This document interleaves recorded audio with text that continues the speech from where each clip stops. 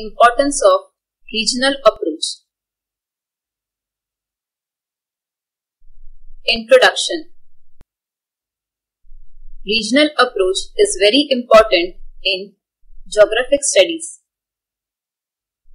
It focuses on the particular area of the earth.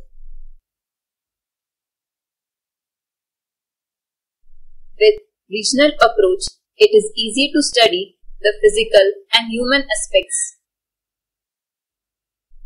Physical aspects looks at the natural processes in the region. Human aspects looks at the impact and behavior of the people because of physical aspects.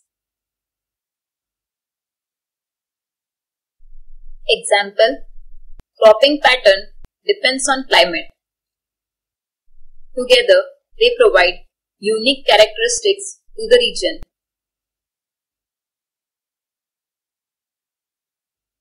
The unique characteristics suggest homogeneity. Thus, homogeneity is the foundation of regional approach. Regionalization.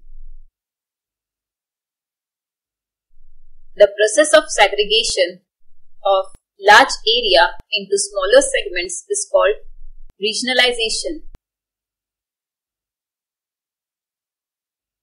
For economic development, regionalization is crucial. It also helps in historical, political, economical, and sociological analysis. For better development, it is necessary to have smaller regions. And the driving force to develop any region is the human being. Importance of physical factors for regionalization. Physical factors responsible for regionalization include origin, location, relief, rock types, climate, landforms, soil type, forest type, etc.